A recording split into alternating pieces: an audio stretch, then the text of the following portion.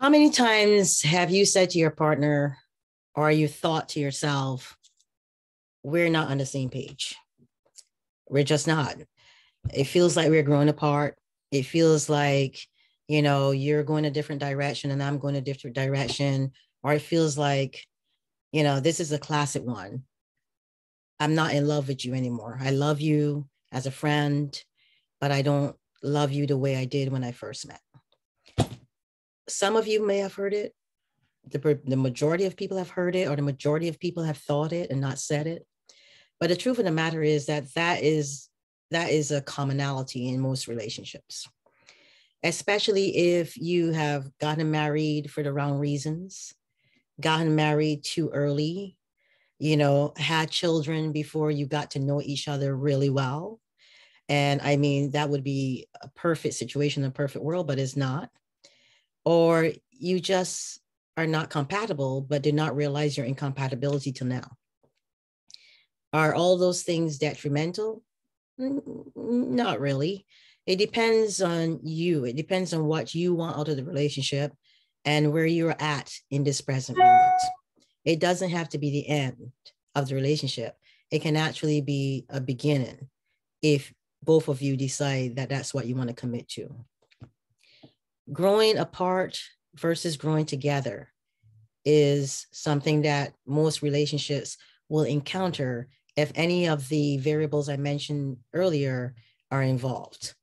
If you got together and you got together for the wrong reasons, what are the wrong reasons?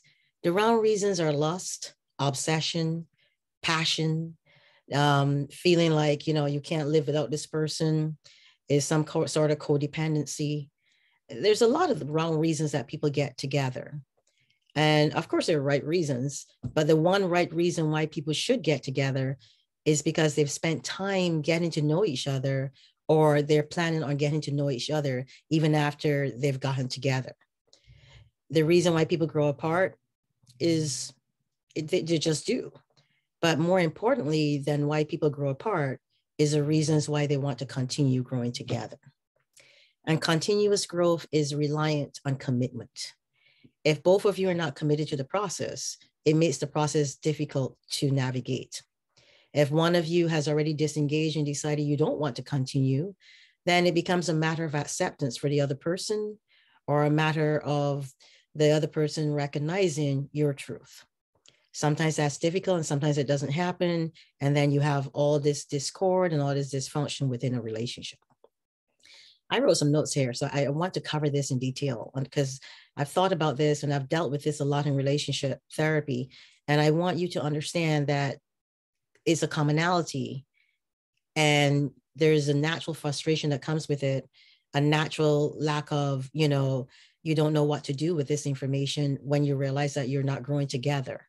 So hopefully what I'm going to tell you will help you understand what you need to do if you choose to do it, or you both want to do it, because it takes two, right? And that's pretty much how we're going to tackle this. So, the attention and habits, most people start checking out when there's a shift in you start noticing there's a shift in the attention from the other person, or the person's habits or actions or time. There's never enough more time for you anymore. The window of time that the person gives you starts getting smaller and smaller and smaller. You start complaining about you don't have time together. It's like smoking cigarettes, right? People who want to smoke, they smoke. They find a way to smoke. And they also find the cigarettes, even if they don't have money. It's the same thing here. If you wanted to find time, you can find time. It's a matter of wanting to make the time.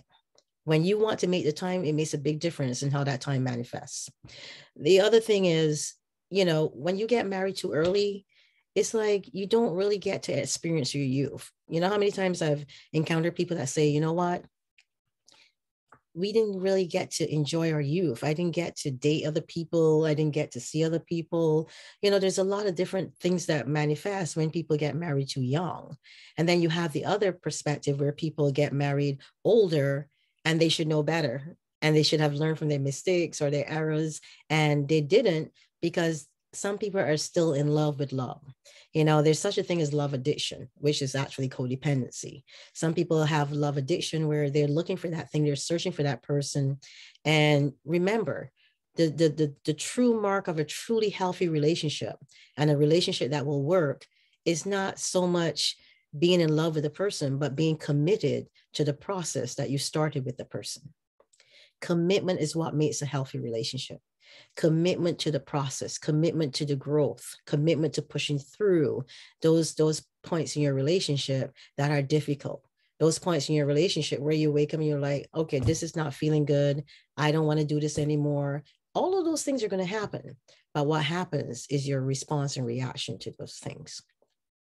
I wrote here, that most people believe that they're getting to know the other person and that should be instantaneous.